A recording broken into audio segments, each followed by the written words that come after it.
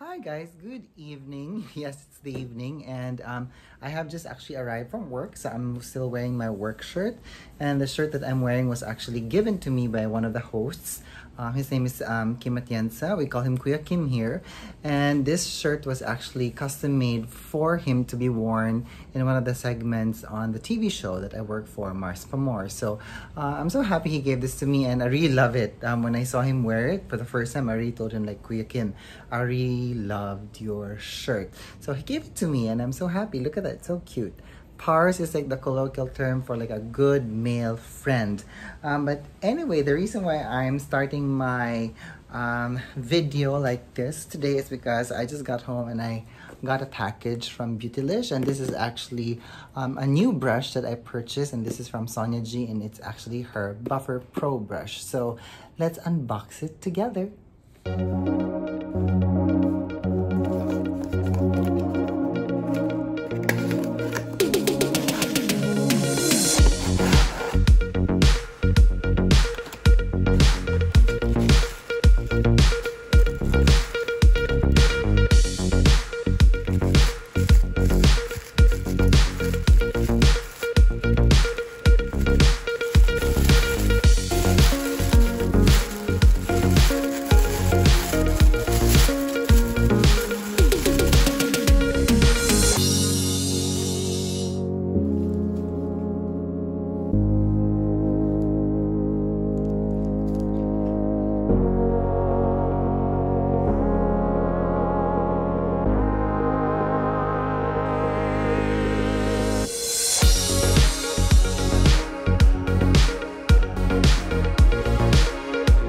So yes, I got myself the Sonia G Buffer Pro brush. It's a very beautiful brush. I have been wanting to try this out.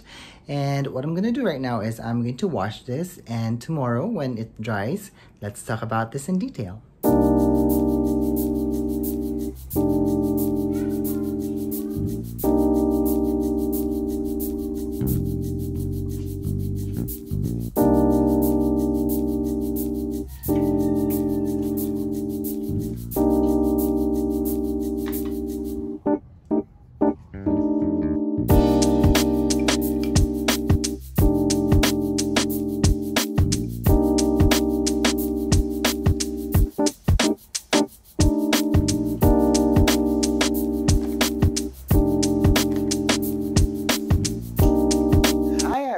Good morning. So I am now cleanly shaven, and the Buffer Pro brush is now dry. So we're going to be playing around with this today, and I'm so excited because I have not tried this yet.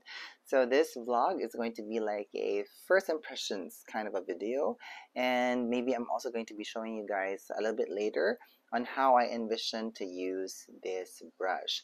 Now, the Buffer Pro brush is actually not a new brush from the Sonia G line, but it's been redesigned. So the original brush is actually named the Phase 1 brush.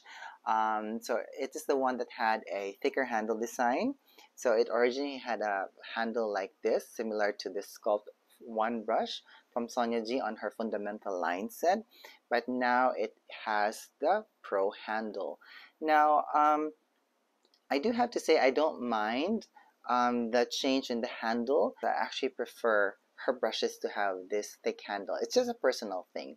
And also sometimes when I hold a brush, I have a tendency of holding a brush like this when I'm applying product on the face, and it's just more comfortable at the palm of my hand. While with her Pro brush handles, it's a bit sharper, and I can actually feel a little bit of more pressure on the palm of my hand when I'm actually using it, but it's no big deal.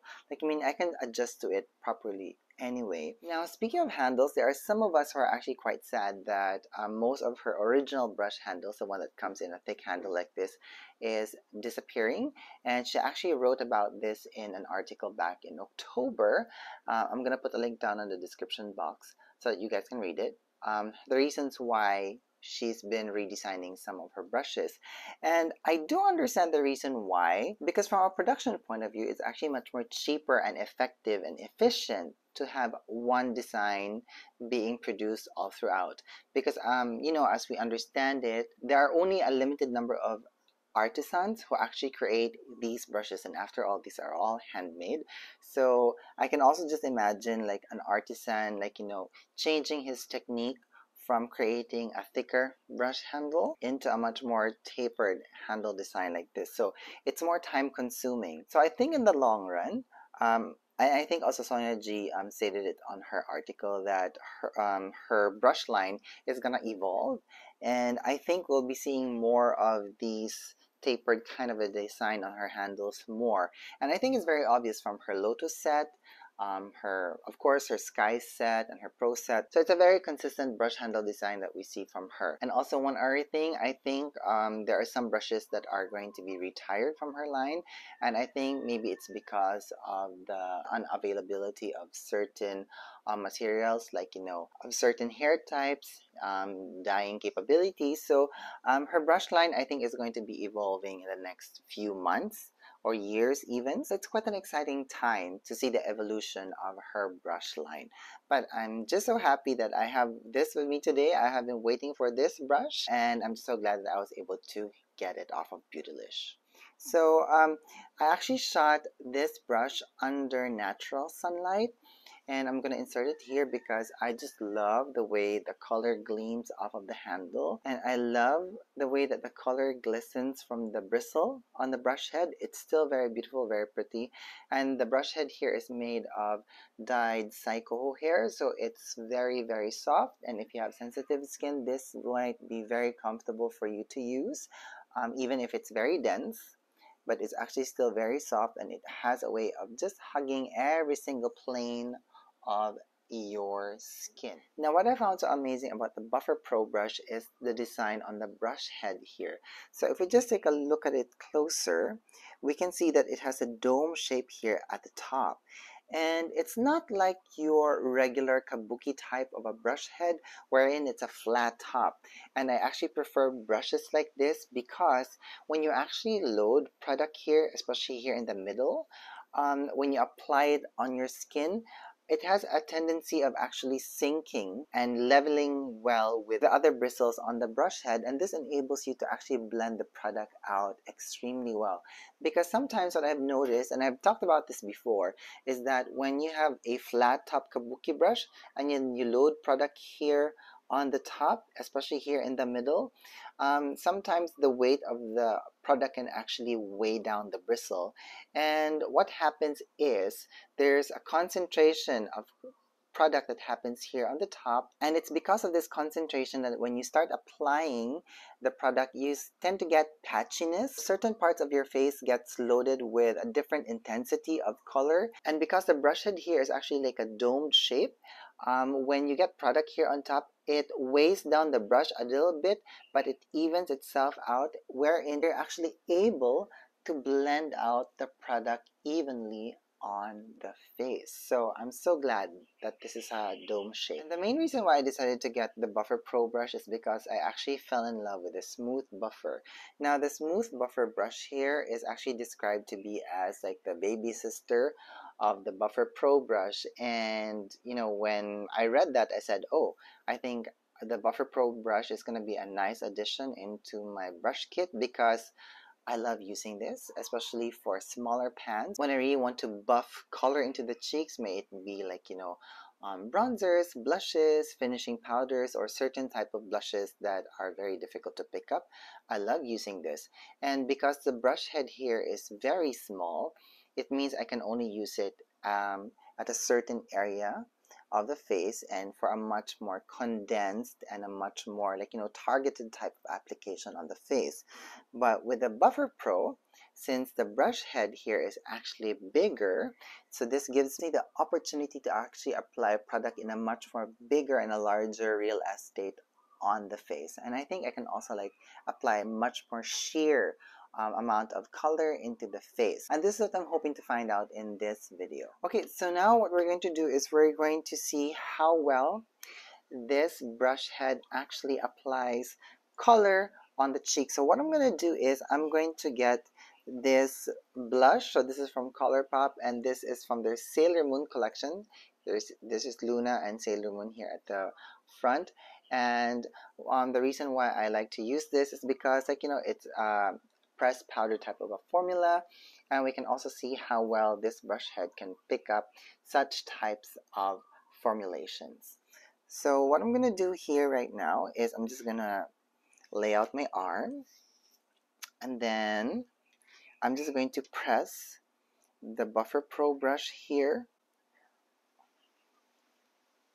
And as you guys can see here on the brush head, it picks up an even amount of coverage, and it also gives us an idea where the product of the blush is actually concentrated on the brush head. So this gives us an idea of how we can actually use this brush on the cheeks. But we're not going to use this on my cheeks today, but we're going to use this on my arms so that we can see how well this applies and buffs out color on the face. Alright, so I'm just swirling the brush and buffing it out.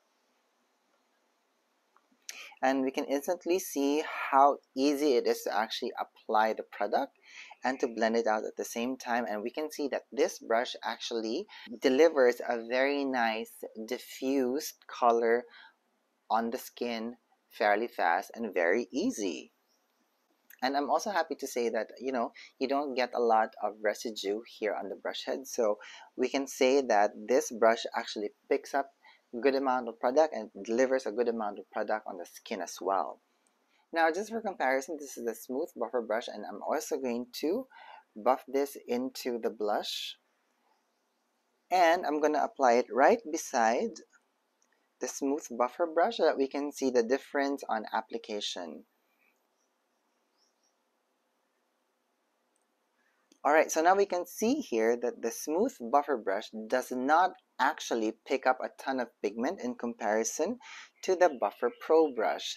So the smooth buffer brush will pick out a very minimal amount of color and still have this very nice diffused kind of application on the skin. And the Buffer Pro brush, basing on the difference of intensity, will actually pick up more pigment, and it will actually deliver more color into the skin.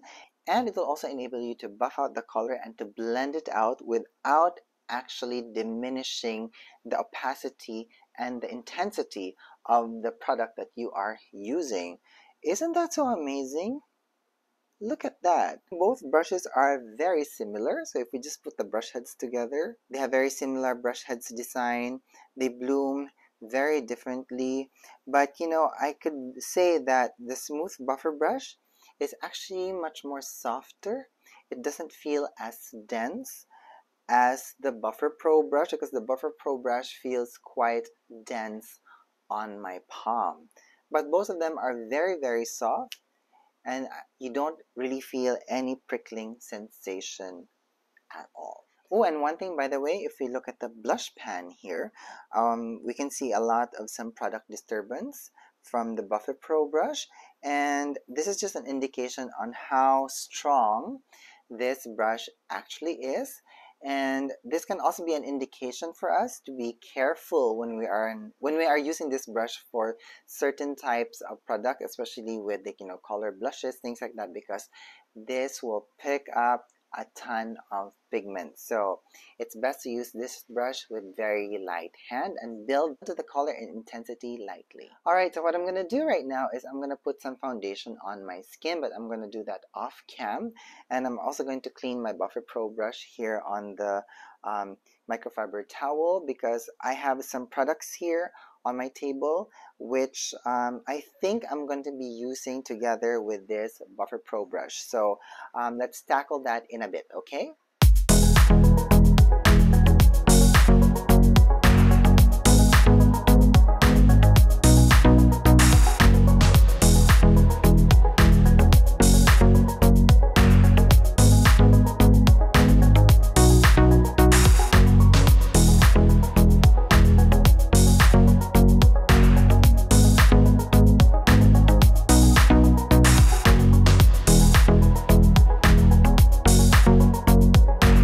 So I have a thin layer of foundation down now. I'm actually using the Double Wear foundation from Estee Lauder, and I mixed two colors so that I can get a shade match. And the main reason why I'm using this is because it's actually matte enough and it's not super duper radiant. And I really did this on purpose because I actually plan to use the Buffer Pro brush for finishing powders mostly and for perfecting powders. So that's what we're going to be doing today. So, but before we actually get into using the Buffer Pro brush for finishing powders, let's set this foundation first. And I'm going to be using Laura Mercier's setting powder for this. So I'm just going to pour a little bit here on the cap, spread it out, and I'm just going to tap the Buffer Pro brush here on the cap, and let's just tap it gently on the skin.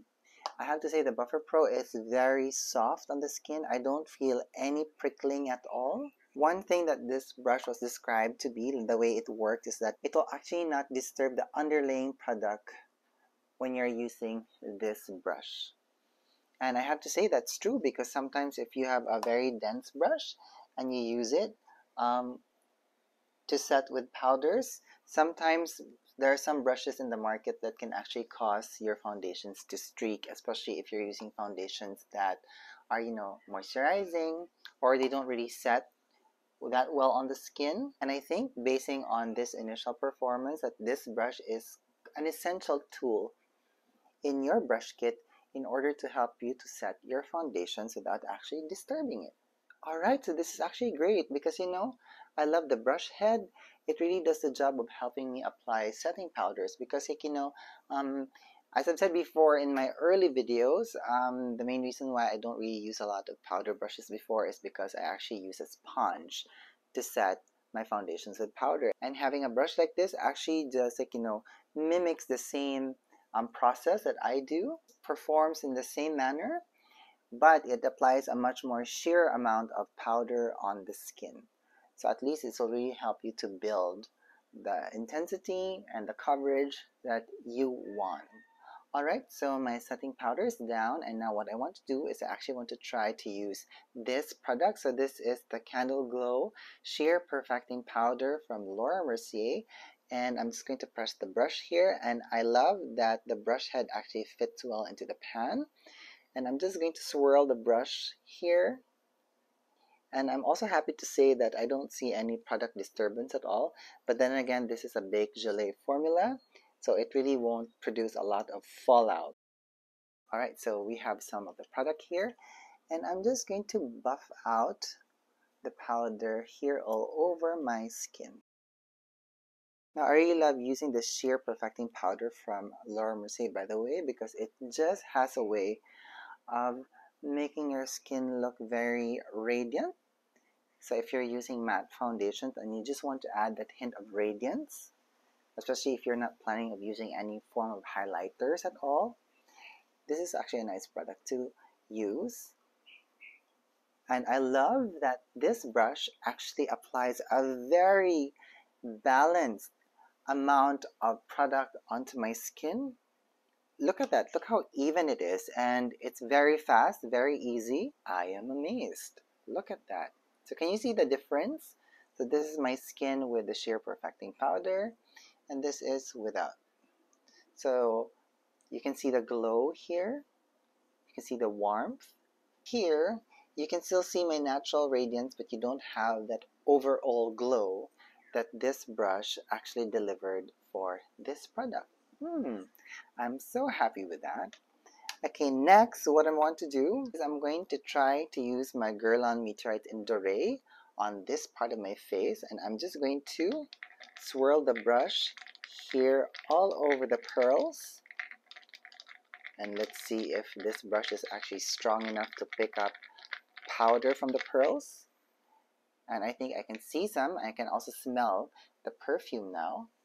And I'm just going to start buffing in the powder all over my skin.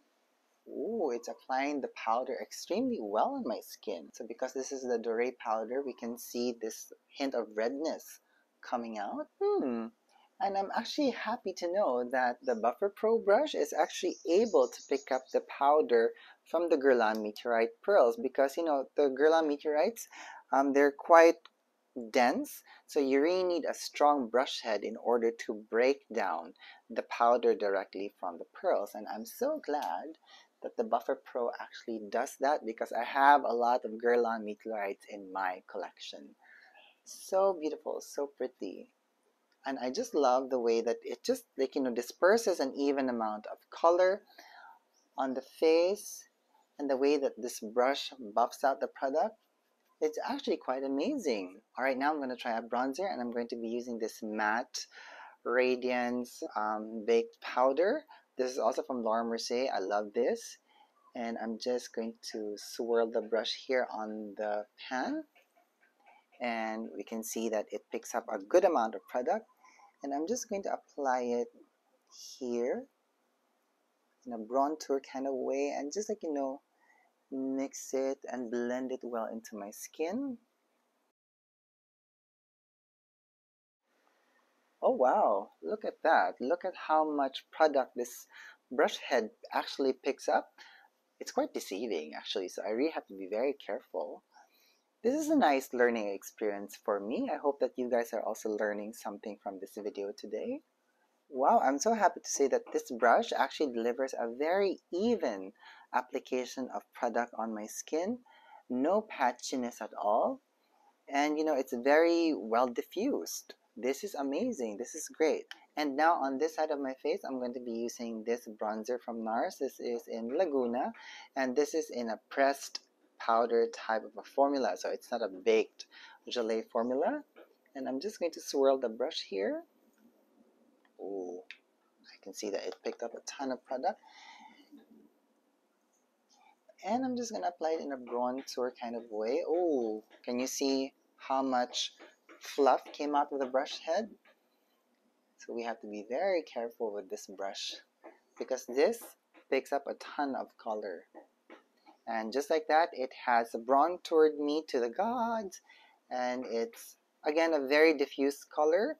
Very easy application, and it hugs the right places. So you can already see the contour happening here on my cheekbone. So the brush actually hugged onto my cheekbone, and it delivered a nice amount of color and intensity there, and then it blended the color well into my cheekbone. So it really does the job extremely well. So before I blend out the bronzer on this side of my face, I'm just gonna remove some of the product here on the microfiber towel, so that we just have an even amount of color blended.